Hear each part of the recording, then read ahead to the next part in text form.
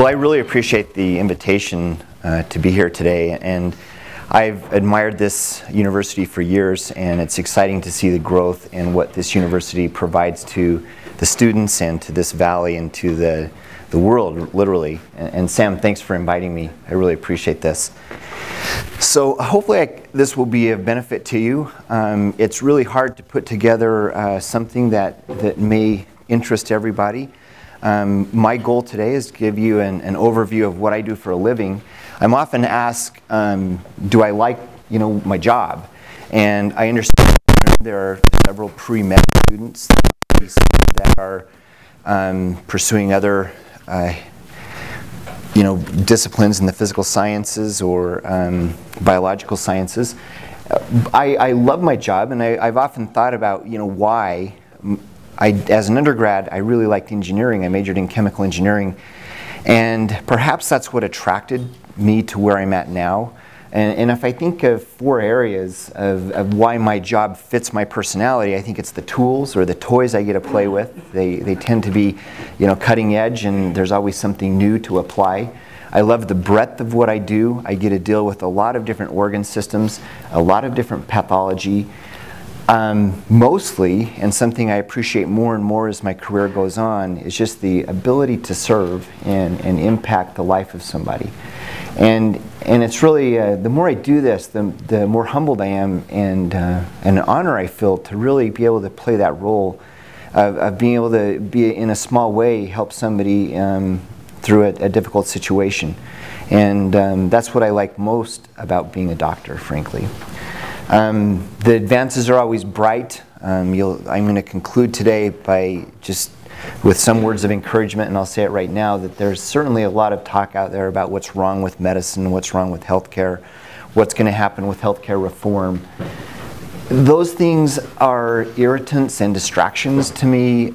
The bright side of this is that there has never been a better time to be involved in healthcare, in my opinion. No better opportunities to help people, to impact lives, and I think it only gets better. So depending on why you're choosing the career you're choosing, I don't think you would be disappointed in medicine or potentially in the field that I am in. Just by way of my own background, and I put this up there just to kind of give you an idea of the years, because if you chose to go into something like I did and you hated it, and you did it for some ulterior motive that was maybe you were impressed by somebody, or you wanted to impress somebody, or you just didn't really love the subject matter. And I think any of the PhDs in this room can attest to the fact that the journey can be a lot of fun. And I will tell you that some of the best years of my life have been going down this path. And that may seem like a long path, and often people will ask me, how many years did you spend in school? And you start adding it up, and it's mind-boggling, and some days it might be a little depressing, wondering where all those years went. But for the most part, I have thoroughly enjoyed what I've done, and it's been something of a source of excitement, and the years have flown by, and it's really fun. But anyway, that's kind of a summary. I have enjoyed the journey and still enjoy the journey. I would just make one other point, that I think you have to enjoy learning. And that's the impression I get from the interactions I have in the advisory board here. And it starts with Sam on down. Everybody loves learning that I've interacted with here, and it's fun to talk to the faculty, to learn about new imaging in breast tissue or some other application. It's a fun environment here, and if you like learning, then also medicine is a good field for you, because it's always going to be changing. So what are my objectives today? I want to give you an overview of image-guided therapy. I throw imaging in there because image serves 2 roles for me. It provides a concept of structure and function. When most people hear the term radiology, you think of someone's chest x-ray or a bone film, and that's important. Those have a role, but they define osseous structures. With MRI you can define ligaments and vessels, but imaging now goes far beyond that. You get into functional imaging. You can not only image structure, but you can image the actual living physiology. And that's where it starts to get really intriguing, because that helps you with patient selection. So, and then imaging guides what I do. The interventional radiology is a bit of a misnomer. Image-guided surgery perhaps is a better term for what I do. But it really was an outcropping of the whole concept of doing minimally invasive work through imaging guidance. And we do both vascular and non-vascular applications, and I'm going to just give you an example of a few things we do. I love this quote. There was a time when for many diseases people were simply observed and you crossed your fingers and you hoped for the best. You didn't have to assume as a physician much responsibility for the outcome, because no matter what you did, it probably wasn't going to impact something to a high degree one way or another. Nature was going to take its course, and that was that. Well, now we have a lot of tools out there, and that's only increasing, and patient selection becomes increasingly important. And I love this quote where medicine used to be simple and ineffective and relatively safe. Now it's effective and relatively dangerous. You better be careful how you apply what we know, and you make sure you have the appropriate indications. We were talking about that in a discussion over lunch, and this whole concept of best practices, and how do you promote good health in the country and utilize our resources. I think it really gets down to patient selection. The scope of my practice both deals with diagnosis and procedures, and as I said, imaging plays a vital role in diagnosing pathology. We have so many ways now we can look at the inside of a body in a minimally invasive fashion without having to open someone up. You can use MRI, you can use positron emission tomography, angiography, ultrasound, CT. I'm sure you've seen many of these modalities, and I'm sure some of you in this room have had some of this imaging done. And then in minimally invasive surgery, we both do things inside the vessel. That's where the term endo comes from. I like to steer little tiny tubes called catheters inside of people's blood vessels, and I can drive a catheter pretty much anywhere in your body. I usually come in through the groin and work my way up, and I can go into the brain or down in the arm or down in someone's leg, depending on where the pathology is. So in the vascular arena, we do things like stent. We'll do angioplasty. If somebody has a blood clot, whether it's in an artery or a vein, we can infuse thrombolytics. For example, tissue plasminogen activator is a medicine that we use frequently that facilitates the lysis of a blood clot, and you can reestablish flow. Often we have to shut flow down. Maybe there's a tumor that's growing because it has too much blood supply, or there's a short circuit called a vascular malformation, and we can do things to shut those down. Sometimes people need access into their blood vessels to get medication longer term. We do that. We put in filters to strain the blood to prevent blood clots from going to the lungs in certain high-risk patients.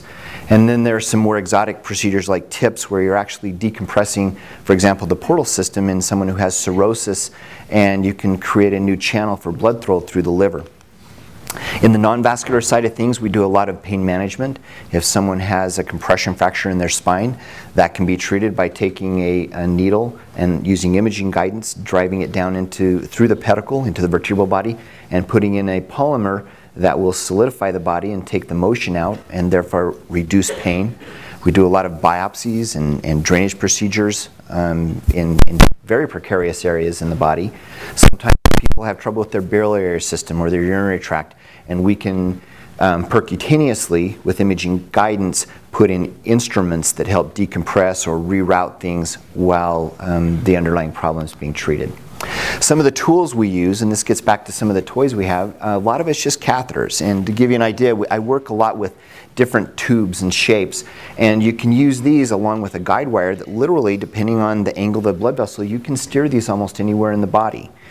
For example, this configuration would be used to maybe access a blood vessel that comes off at a fairly acute angle off the aorta. We use balloons for angioplasty, stents, we use laser technology, we use radio frequency technology, we use a lot of chemical agents. I'm going to show you some examples of drug-eluting beads, which are a resin where you can introduce a chemotherapeutic agent, and then you can embolize a tumor, and then you'll get a slow, sustained release of that chemotherapeutic agent at the site of a tumor. So this is what I love, because there's so much technology, so many tools and things you can do. This is just to give you an idea. This is called an Amplatzer plug. There was a case, someone who was longboarding down Provo Canyon, and they had avulsed their kidney. They crashed into the guardrail and with such force, it just literally sheared the renal artery off their aorta. And I used one of these, they were bleeding, just to put in that pedicle, and it stops it immediately. We also use coil technology. It's a little softer, more malleable to treat other kinds of vascular problems. Here's some of the chemical agents we use if we want to seal down a blood vessel. That's a sclerosant that can cause scarring on the inside of the endothelium. I'll show you intermittently just a few imaging modalities we deal with. This is MRI. I'm sure you've all heard of it. These are sagittal images. MRI's useful in that you can, as with a lot of 3D rendering, you can create a plane in any direction you want. Here you can see the corpus callosum. You can see frontal lobe, parietal lobe. The anatomy is exquisite. And you can not only see structure, but you can characterize the tissue itself and see what's abnormal. MRI doesn't involve any ionizing radiation. It uses strong magnetic gradients, and the free protons in your body will process at a certain frequency called the Lamore frequency, and you can play with those variables and actually generate different signals that can be, through a Fourier transformation, can be reconstructed into a 3D volume set. And so you can characterize the tissue and the structure of it. We use CT a lot. It can also be reconstructed in multiple planes. This is the heart. Here you have a blood clot right here in one of the lower lobe pulmonary arteries, and you can see on a coronal plane, this is the same patient, just a different reconstruction of the data set, where you can see the same pathology here in the right lower lobe pulmonary artery, and that is a big pulmonary embolus, likely coming from the leg. We have other ways to image the blood vessels. We can introduce carbon dioxide. It has a very high solubility rate in plasma, unlike air, which can result in trapping and actually block blood. CT angiography, which I just showed you, we can actually use magnetic resonance imaging to produce an angiographic image. And in this case, this is endovascular ultrasound, where you actually have an ultrasound probe on the tip of one of those catheters I showed you, and you can generate a circumferential image of the lumen of a blood vessel. And you can see the intima, the media, and the adventitia, and look at all those layers. So basically the way we approach this is we approach from the femoral artery. You can, for an arterial procedure, you feel the pulse, and then you put a needle in, and then once you see backflow, you know that needle is in the inside of that lumen, and then you can introduce a wire. And then once you have the wire introduced, then you can put in a catheter of a certain shape depending on what part of the body you want to go and look at or treat. So here's an example of a basic endovascular approach to an atherosclerotic lesion. Here you have plaque buildup. We put a guide wire across it first. That acts as a smooth platform so we can introduce instruments across that stenosis atraumatically. This is an example of a balloon-mounted stent that it's a stainless steel stent mounted on a balloon that then expands while the balloon goes up, and then you re-expand the blood vessel. Here's a practical application. So you can see the curve of this catheter. So this is coming up from the femoral artery, common femoral artery. And this is a 67-year-old female with poorly controlled hypertension. This is the renal artery, and here it looks a little bit dilated, and that often occurs after a very tight narrowing called a stenosis. And this is near-occlusive. And what the kidney is a very interesting organ because it has a lot of functions, including blood pressure control. And if it senses through a reduced blood pressure gradient that the effective blood pressure within that arterial bed in the kidney is low, then it stimulates the renin-angiotensin system to increase your blood pressure. And so you can go across that stenosis with these instruments that I showed you earlier, and here you can see the balloon dilated with a balloon expandable stent, and then you repeat it, and this was the before and after, and basically you eliminate that pressure gradient, and now the kidney the pressure transducer in the kidney more accurately reflects the actual pressure in the aorta, and you don't have this negative balance. Cerebrovascular intervention is also an exciting area that we deal with. We use some of the same tools that I've explained. more interesting area that's evolving now that I'm involved with is stroke treatment. This is an example of someone who came in with dizziness. A 47-year-old, for someone this young, he had been a smoker, he had a lot of inherited risk factors for vasculopathy. And this is the posterior circulation. This is the vertebral artery as it comes up, and he had a stenosis. He only had one vertebral artery that provided flow to the back of his brain and the cerebellum, and that was causing his dizziness and instability. So I treated that with a balloon expandable stent. You first introduce a wire across it, and then you can see the pre and the post result there, and that helped alleviate his symptoms because he no longer had the hypotension when he stood up because he had better pressure gradient inside of his head. Sometimes a patient can have what's called the subclavian still. Normally an artery coming off the aortic arch should look like this. This is the innominate artery, this is the left common carotid artery, and this is the left subclavian artery. And look, you can see it's essentially occluded. Well, what happens in this situation is somebody could be especially if they're left-handed, could be using their arm, and the arm actually derives its blood supply from the brain because it's going to come retrograde down the vertebral artery. You never usually think about that if you use your arm and you have a stenosis here, that somehow you could be robbing your brain of blood, but it can happen, and that's called the subclavian still syndrome. And so in this patient, he was symptomatic. I put in a balloon expandable stent here and then took care of the gradient, and now instead of retrograde flow through the vertebral artery, he had antegrade flow. This is another vertebral artery stenosis, very tight narrowing here, and then after stenting, again in someone who had a dominant vertebral artery, they were compromised hemodynamically and were dizzy and had instability of gait. There's been an evolution of options in the whole concept of stroke care. In 1995, the data for TPA administered systemically were published, and it showed that in large populations, if you can come into the hospital generally under 3 hours, if you're given a systemic dose of TPA, your odds of you having a better outcome from your stroke are going to be improved. Well, since that time, we now have devices that can go up in the brain and selectively take out clot in with certain indications. It's been shown a lot of data that if you can revascularize a bed, there's going to be a higher chance of a good outcome. If you shut down a major artery in the brain, and I know this probably seems intuitive, but for a long while we didn't necessarily understand what this data is. But if you can revascularize somebody and open them up, the odds of them having a good outcome go up. Whereas if you don't, then their mortality is going to be increased. You can tell which vessels are, or predict which vessels are generally involved in a stroke by what's called the NIH stroke scale. And this is a quick assessment to let you look at the severity of a stroke. It's, if you have an NIH stroke scale of over 12, there's over a 90% chance that you're going to involve a proximal large artery. And these arteries aren't the ones that generally respond to intravenous TPA, or certainly just observation. And what do I mean by large artery?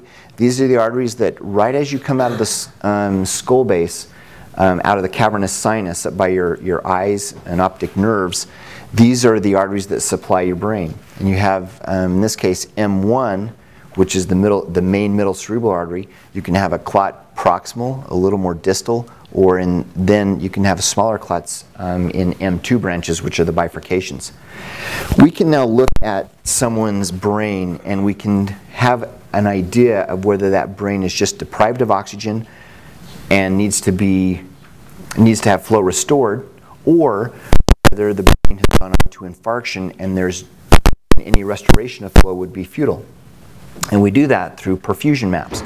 We look at 3 parameters. Basically, we look at the mean transit time, and this tells us how long it takes blood to get from the arterial bed to the venous bed through the capillary and the venual phase. And you can measure that by doing sequential imaging on a CT. We can also look at the blood volume, and this reflects the capacity of the brain to actually contain blood. These 2 parameters, when you integrate them, you can get the blood flow. The blood volume is our best predictor of whether something's infarcted or not. The mean transit time will tell you whether something is abnormal. So we first look at the mean transit time, we compare it to the blood volume, and if it's a mismatch, that would suggest ischemia, also called penumbra, that would be a patient we want to be relatively aggressive in. So here's an example of penumbra. So penumbra means brain tissue that's deprived of oxygen but has not gone on to complete infarction yet. So mean transit time is abnormally delayed, it's prolonged, and this is in the right middle cerebral artery territory. The blood volume is diminished, but only in a portion here centrally, and it corresponds, if you can see, this is the right middle cerebral artery. Here is a normal left, and then here is a right, and you can see an occlusion right there.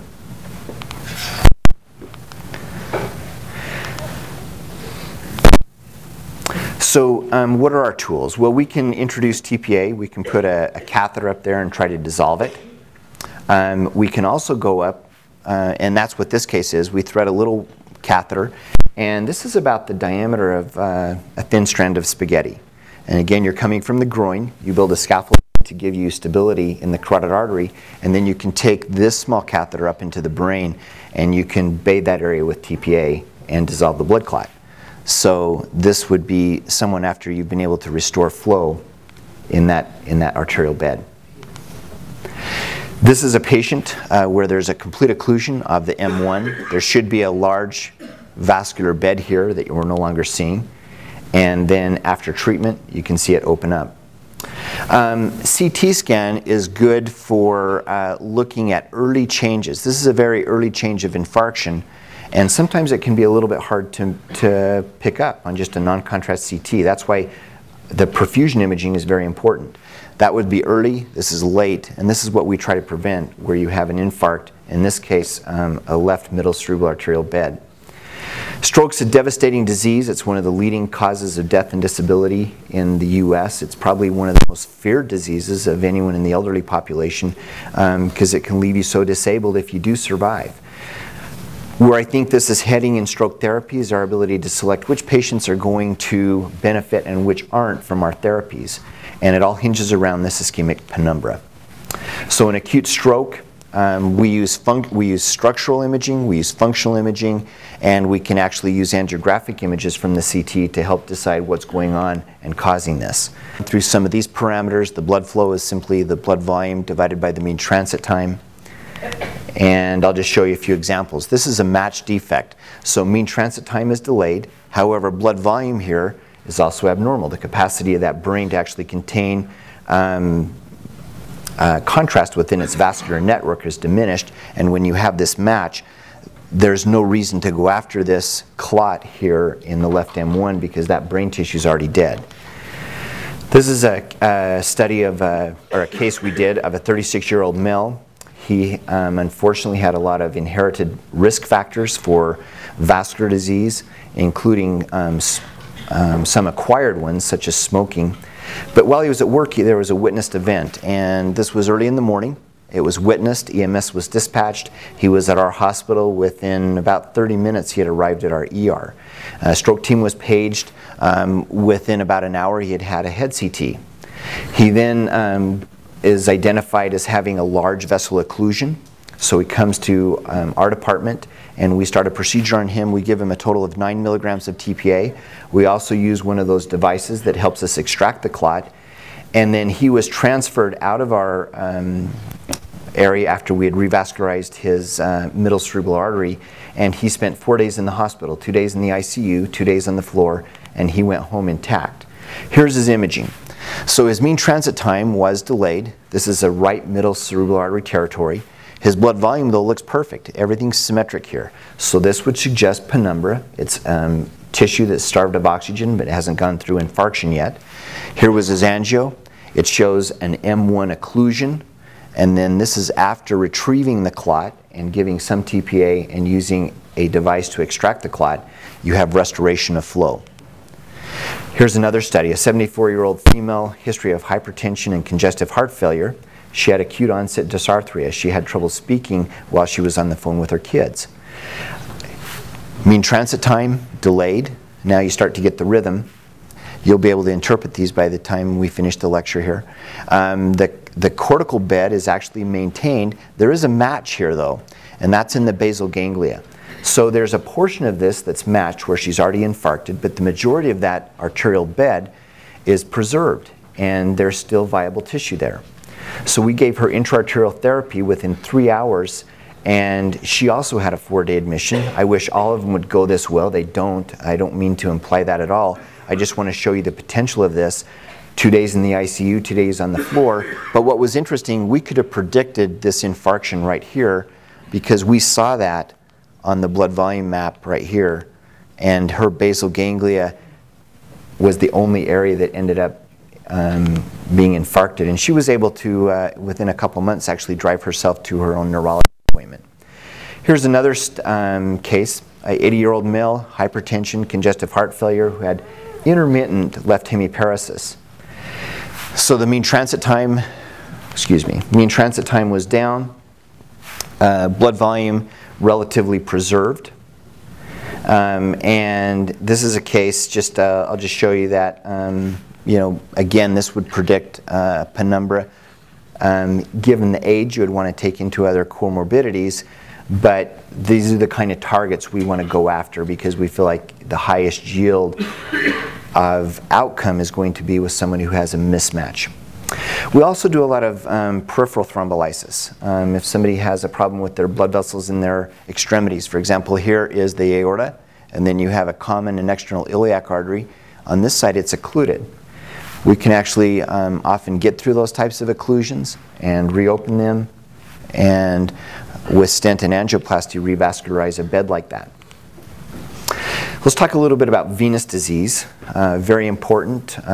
Obviously, a much lower pressure inside the venous bed than the arterial bed, and there's a different set of problems. Sometimes we have to dissolve a blood clot inside the venous bed. Sometimes we have to prevent blood clots from going to the lungs, and we do that with filters like this. These filters aren't without complications, however, and so when we put them in, we want to be cautious about our reasoning of why they went in, and also if they can come out, we want to get them out as soon as a patient no longer has that risk factor. In some cases, unfortunately, a filter has to stay in for life, and we deal with it the best we can. In patients who develop blood clots in their legs, often they will get a stagnation of flow later on because the small valves inside the vein are damaged, and you develop tremendous hydrostatic pressure at the level of the ankle and the calf. And this is called post-phlebitic syndrome, and you actually get a staining of the skin. And you get scarring underneath the subcutaneous tissue and the subcutaneous fat that's called lipodermatosclerosis. But this tissue, ironically, is starved of oxygen because the blood flow is so sluggish through there, and these patients will often develop ulcerations. In many of these cases, had they had their blood clot dissolved or extracted when it first happened, you would not encounter that sequela. And these can go on to ulceration. In fact, this was a 40-year-old gentleman who had seen us who had 3 years earlier had a blood clot in his leg and now had to deal with this ulcer because he had just undergone anticoagulation, but he had a heavy clot burden centrally that never recanalized, never opened back up. This is a case of a 22-year-old female that I treated. She was, it was the week of her wedding, never a good time to have a blood clot, but here they'd invited guests and from everywhere. And she had swelling in her left lower extremity. She also had some chest pain, even though we never diagnosed pulmonary emboli, but that's one thing you'd want to worry about. But she had an extensive thrombosis throughout her common and her external iliac veins with a little bit of involvement of her inferior vena cava. She had a predisposing factor called a Leiden 5 deficiency. It's a mutation. And this pathologist who lived in the 1800s described the triad that has to occur generally for someone to get a DVT. Usually there has to be trauma, some underlying predisposing factor, some inheritable thing, and it's called the Virchow triad. And for those of you who go to medical school, you learn more about this, but there's often an endothelial injury that can be from surgery or trauma. You get stasis, maybe somebody's been on a long plane ride, or maybe they're immobile after having surgery, or they have congestive heart failure and increased right-sided heart pressures aren't allowing enough venous return, or you can have hypercoagulable states such as oral contraceptives or other hypercoagulable states. Sometimes they're acquired or they are inherited. We did what was called a pharmacomechanical thrombolysis, and this is actually a device where there's a balloon here and a balloon down here, and interposed between those balloons is a wire that agitates in a sinusoidal pattern that agitates the clot and lets us put in TPA and allows the TPA to penetrate deeper into the clot. So effectively what you're doing is increasing the surface area of activation for the TPA. And you can clear that clot up. And so these are some of these devices that we use. But this was after we had cleared the clot up. She had a narrowing there, actually caused by the superimposed right common iliac artery, and we had to stent. But she's now a pediatric nurse at Primary Children's Hospital and is now 5 years out from this and completely asymptomatic. Sometimes people will have abnormal short circuits of blood vessels in their vascular bed. And this was a 31-year-old patient that I saw, and he just had this achiness down around his rectal area, and fortunately no one biopsied it, but on rectal exam it was a pulsatile mass. He was born with this, and what this is right here is a short circuit where he went from a large artery to a large vein, and you all know what happens when you short circuit wiring, right? The circuit breaker trips. Well, in your body, if you short circuit like that, you can get high output failure. So a 31-year-old person who goes undetected with this could present at a later age with high output cardiac failure. So I used a coaxial technique to treat this. I used actually several different catheters. I used a 9 French, which is a larger outer size, and then I went selectively smaller so that I could position myself to treat this. This was the initial angiogram, and this shows the vascular malformation, and this actually got more blood supply than his left leg, this short circuit in his pelvis. I went over the top and then used a balloon tip catheter to occlude flow, and then went down with a smaller little catheter into what's called the nidus, or the center of this vascular malformation. And then I instilled some alcohol, absolute alcohol, which denudes the endothelium and causes this to scar down. It causes a coagulation necrosis, and then afterwards you can see the vascular malformation's gone and you eliminate that vascular bed. There was no normal tissue being supplied with that, which was fortunate for him. Sometimes that's not always the case. We can also do embolization of various types of tumors. In this case, this is a uterine fibroid. These are benign in the uterus, but can lead to anemia and heavy menses, and we can put small particles in the range generally of about 300 to 700 micron depending on the application, and these will migrate into the vascular bed of these tumors and allow them to shrink. Here's an exciting example of how imaging can guide therapy. You've all probably heard of PET scanning. Here you have an 18 isotope of fluorine with fluorodeoxyglucose, and this can be used to image metabolism. Here in the right hepatic lobe you can see a bright spot where there's increased metabolism. This is a patient who has a hepatocellular carcinoma in the liver. And so PET allows you to identify that, because sometimes without that these images can be, or these lesions can be quite subtle. And basically you get gamma photon emission, and then you have a circumferential photomultiplier that can give you a 3D data set that can be reconstructed. And so you get anatomic and functional imaging from this. I just throw this up there to show you some of the tools that we can use for treating liver tumors, whether they're metastatic or primary. So here is the inferior vena cava, you have the portal venous system, and then this red are the hepatic arteries. We can go in through the hepatic artery in many cases and do an embolization. And the way that occurs is we drive a tiny catheter into the area of the liver where the abnormal tissue is, and there's usually an abnormal vascular bed that's providing blood supply to that tumor. And we can put in drug-eluting beads that are coated with typical chemotherapeutic agents which offer a sustained relief. And so you create stasis, and you deposit these drug-eluting beads within the tumor, and you can get local chemotherapeutic effect. This is called TACE, or transarterial chemoembolization. And so here are the cartoons. This is actual what happens. You can see a catheter selectively going into the vascular bed, and then after the drug-eluting beads are put in, then you can see that that tumor bed is devascularized. So you're really facilitating treatment of the tumor in two ways. You're depriving it of oxygen through depriving its blood supply, but you're also depositing a high concentration of chemotherapeutic agent in that vascular bed. We also can treat tumors in various locations, in this case a liver, through radiofrequency ablation. Here is a large hypervascular tumor demonstrated by CT, and after treatment, several months after treatment, using a radiofrequency probe where you put in a probe that has a predictable pattern of radiofrequency energy deposition, you can see just a hole, basically, that this tumor was devascularized or basically ablated.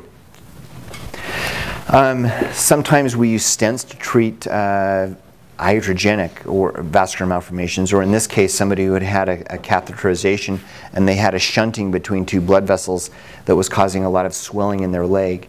And so we come in from the other side, come across the top with a wire, and here you can see a stent that's been placed, and that is a covered stent that basically excludes the flow between the artery and the vein.